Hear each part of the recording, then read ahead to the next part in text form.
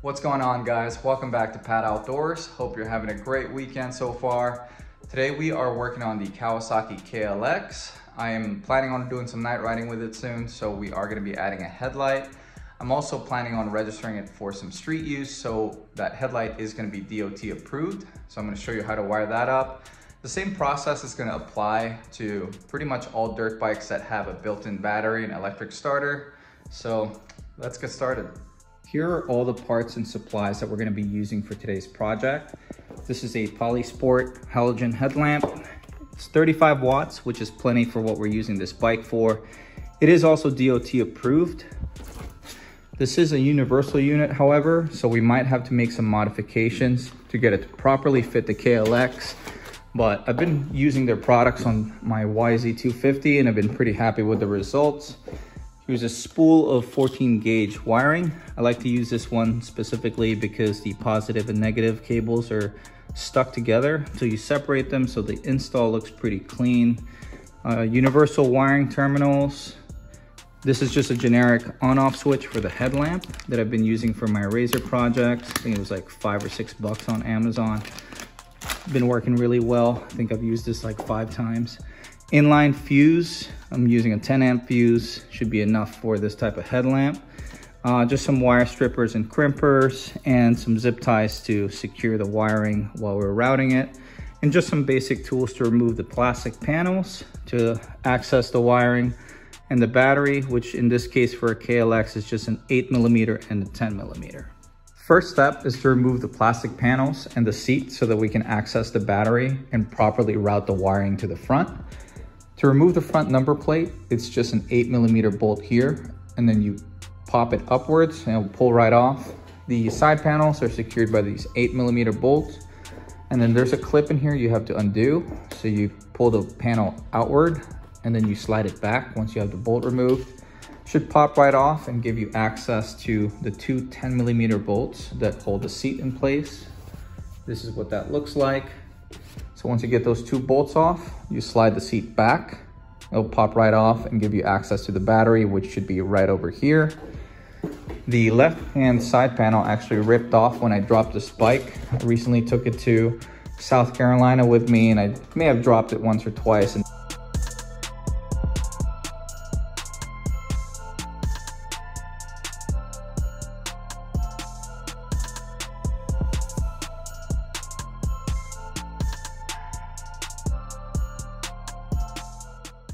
Here are the 2 terminals we needed to access to power the headlamp. The left one is the positive, right one is the negative. I'm planning on routing the wiring through here, under the fuel tank, and come out front through this loop. I did find a 12-volt power source over here on this connector. This goes to the factory power switch, but I didn't want to modify the factory harness on such a new bike, so I decided to leave that alone. You do have that option if you want to do so. Here's everything that came with the Polisport Halo headlamp kit. It's very simple really. It's just a housing, 4 vibration reduction straps, which is what you actually use to secure it to the fork. You'll notice there's 2 sets of brackets over here. One is wider than the other. You can bolt these onto the mounting points on the back of the headlamp to position it closer to or further away from the fork. It really depends on your application to see what fits best for your bike. Hardware for it, and then the wiring for the headlight bulb itself is very simple.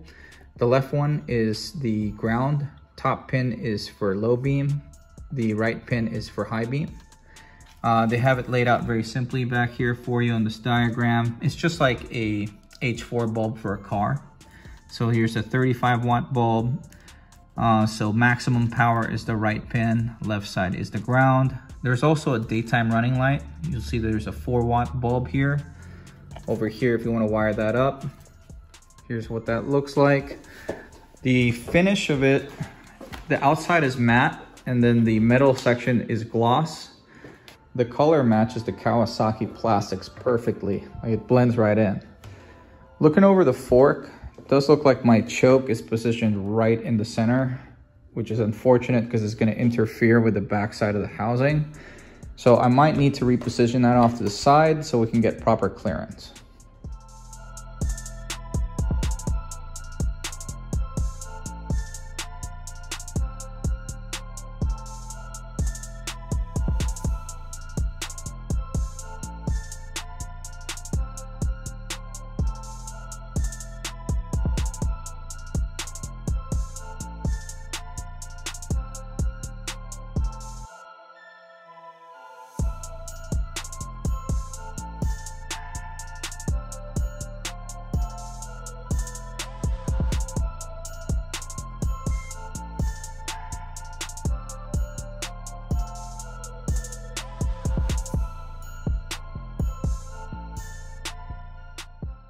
Got the headlight temporarily mounted on the bike so I can show you what orientation I decided to go with. I went with the narrower brackets. I think it's properly fitted for this application.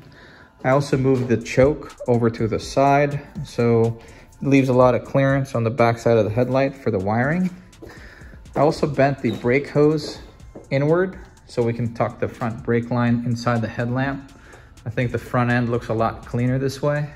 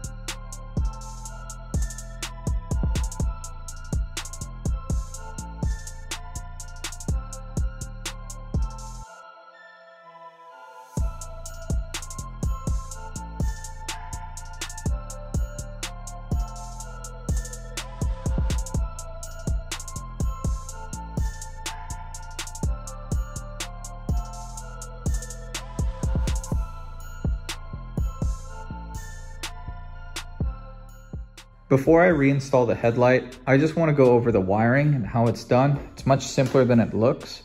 There's only two wires that hook up to the back of the headlight. One is a negative, one is a positive.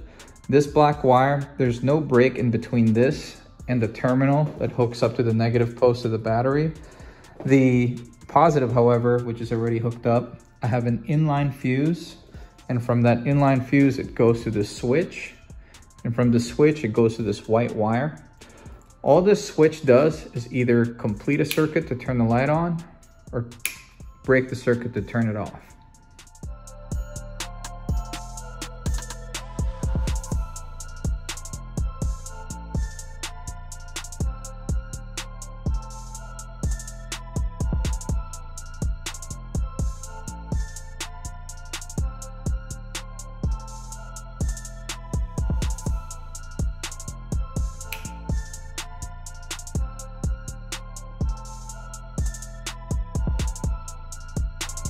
It almost looks like it came this way from factory. The green and white blend right in with all the other panels. Nice and bright. It's still hooked up as a low beam currently. I don't want to hook it up as a high beam until I see how it aims on the street. I may consider doing that later on, but overall, I am very happy with how it turned out. I think I was able to get this whole thing done for under $80, which I thought was amazing. Per usual, I'll leave a link in the description for all the parts that I used for this project today. But if you found today's video helpful in any way, do me a favor and hit that like button. If you like this kind of content, want to keep up with some of my projects, consider subscribing to this channel. But this is going to be it for today. Thank you for watching.